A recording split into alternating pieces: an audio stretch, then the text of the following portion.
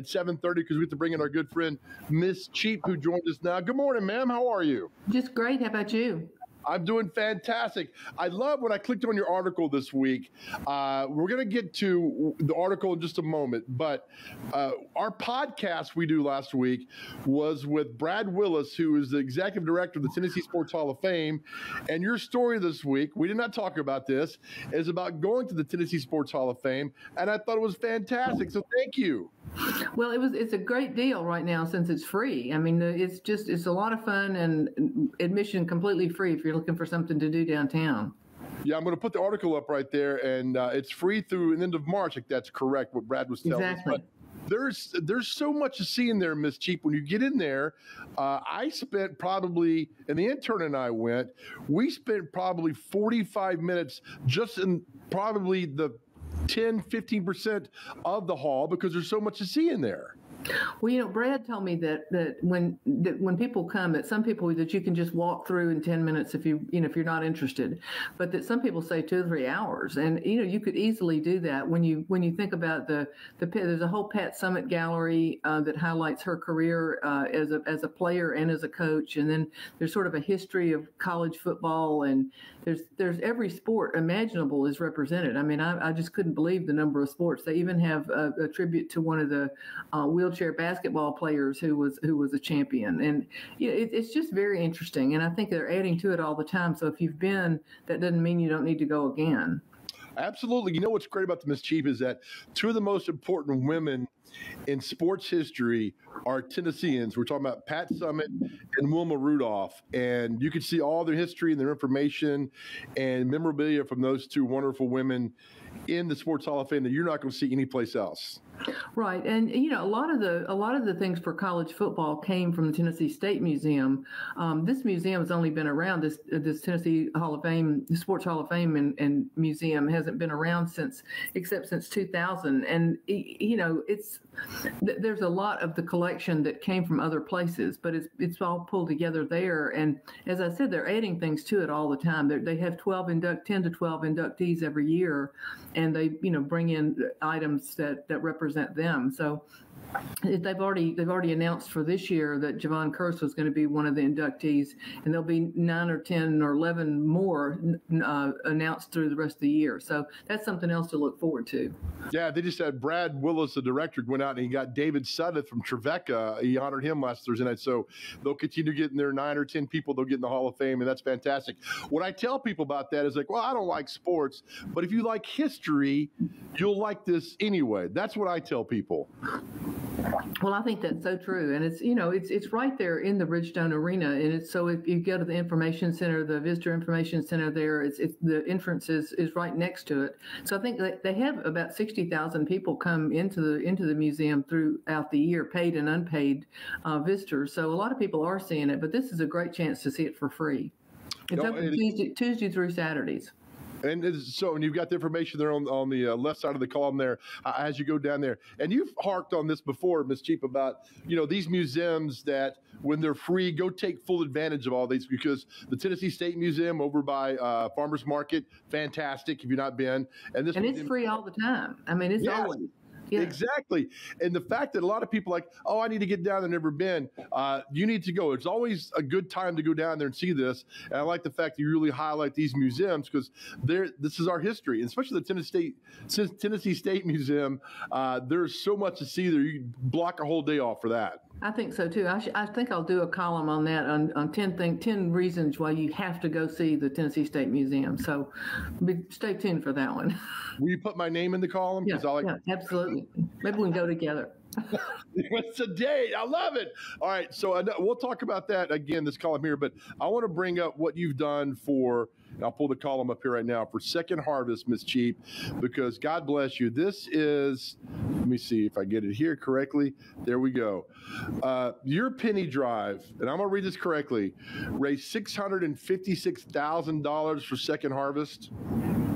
Yeah, it's amazing, but it's not me, Joe. It's people. This is a true group effort. I mean, it's just so much fun to see that you have big donors, and then you have little children who are collecting pennies and putting them in there. So it's a group effort where we can all pull together and help these people. I mean, they say that 1 out of 7, 1 out of 8 people in Middle Tennessee is at risk of hunger, and that means they don't know where their next meal is coming from. And when I heard that, and this is the 13th year for this drive, so it's been going a long time, and a lot of people are regulars in terms of contributing and collecting.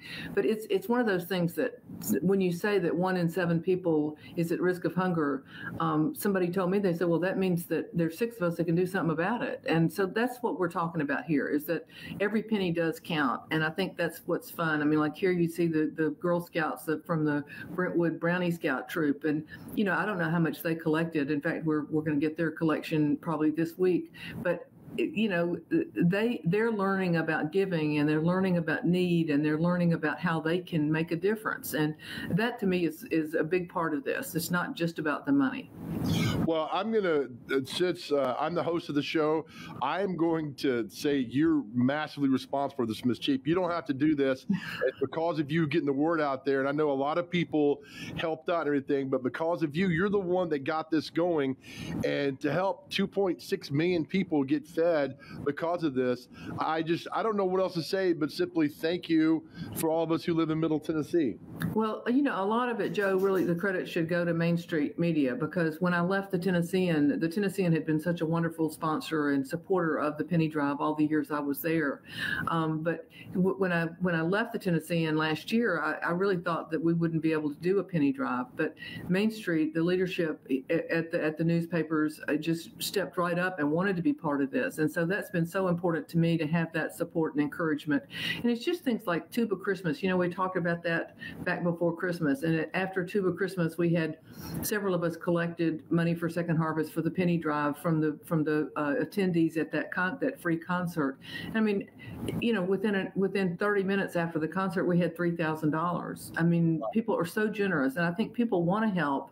And this is just one way we can open the door so that people can help. So I'm really proud of it. But it's not just me, believe me. It's a lot of people. And Wilson Bank and Trust and Pinnacle Bank have just been wonderful co-sponsors. News Channel 5 has been a sponsor. And, all of that really has helped to get the word out and to make the thing work seamlessly, to collect the money and to have it come back into Second Harvest. But Second Harvest is definitely worth supporting, I have to say. Oh, I tell people all the time, I'm not a firm believer that everybody needs everything in life, but I do believe that people deserve to eat. I'm very adamant about that. People Me too. But one of the things people don't realize about Second Harvest is that it supports almost 500 agencies in 46 Middle Tennessee counties. Wow. I think a lot of people think it's just a Nashville thing, but it's not. It's a wide net that they have out there of food network. And when things happen like Waverly or the tornadoes as far west as Reelfoot Lake, I mean, Second Harvest, that may not even be in their actual area, but they help. I mean, they're a food resource for innumerable agencies that can use their food to help people in need for other things too. So it's a good agency to support. Who counts the pennies? Well, the banks do a lot of it. That's one of the reasons that they're so important. But we do have a counting machine out at Second Harvest that it seems to break down every year because we have so much change to go through it. But there is a counting machine, and people, some people wrap the coins and all, and they don't want that. They have to be loose coins for them to really count, to make it go toward the goal. So it's great. I mean, a lot of companies like McNeely, Piggott and Fox and Bassberry and Sims have made it their outreach project for the holidays, and so that's been great. BGA's middle school did a huge drive. The Episcopal School of Nashville, the Bellmead Child Care Center, and seeing these kids get involved is so much fun. That's been the real highlight to me. Did you come up with the idea for the Penny Drive? Yes, I did. I had written a column about. I had read the statistic that if you saw a penny on the ground, would you pick it up? And 42% of the people said they would not. And so I just wrote this column saying that I thought I would collect all those unwanted pennies and give them to some good agency, and that's what really started it. And it's just been such a fun project for me all these years.